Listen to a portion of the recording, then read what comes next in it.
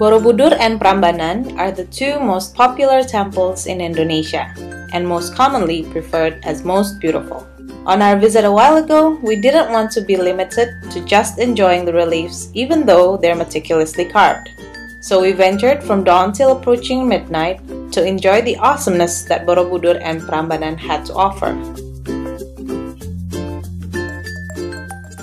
Setumbu Hill is located in Magelang, Central Java, famous as the best spot to view sunrise with Borobudur Temple in sight. We too wanted a piece of the beauty. Unfortunately, it was cloudy, so no magical sunrise for us. But we did meet a lively, cheerful person, Pak Sandung, who sang a Japanese song that he learned in his childhood. And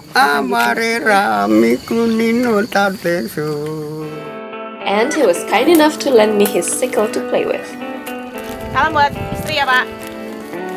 The day was getting brighter. It was time for us to see the temple up close. On our way to Borobudur Temple, we stopped by at Pak Wasidi's house. Welcome. He's what you can say the keeper of Setumbu Hill. They're so kind. They made us breakfast. Sama sayuran biasa. Ambil di ladang sendiri. This is the kind of kindness you can expect in villages. But it felt amazing because we didn't expect it. Despite declining would be considered rude and we were pretty damn hungry. And we left for Borobudur with happy bellies.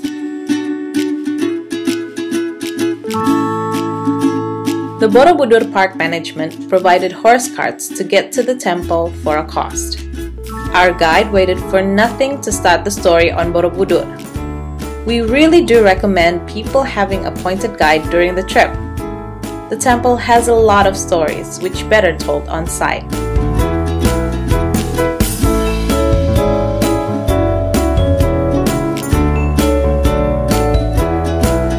Sitting on about 8,200 meters square, Borobudur is the biggest Buddhist temple in the world, built in the 9th century.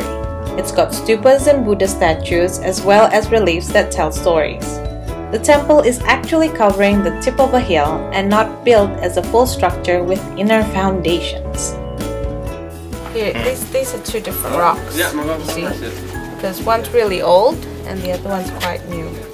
And I just asked the guide, Pak Andy, what it was all about, and he says that every rock was made at different times. So it could be a matter of which was built first and which was built last and then put all together. It's not about a story about the Buddha. It's only about like pictures that teaches some moral value for humankind. As it is super old, Borobudur is going through restoration after restoration. A puzzle-like system is made to ensure they put the rocks back in the right place.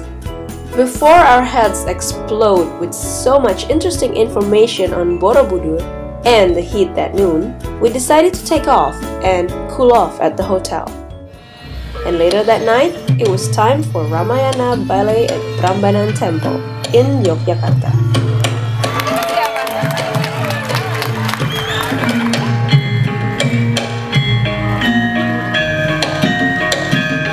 Yep, that's the Prambanan Temple. It's not a backdrop, my friend.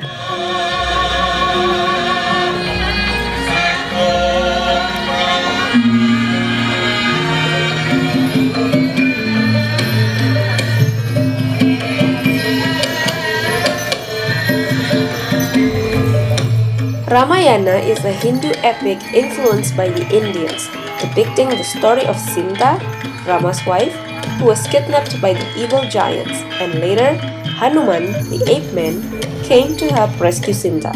Proving that she was untouched by the evil man, Sinta stepped into the fire. It's a principle we don't grasp much, but made interesting enough show for people across the world. The Ramayana Ballet is a regular show at Prambanan, and you can take a closer look at the details of makeup and costumes at photo session after the show, if you're interested.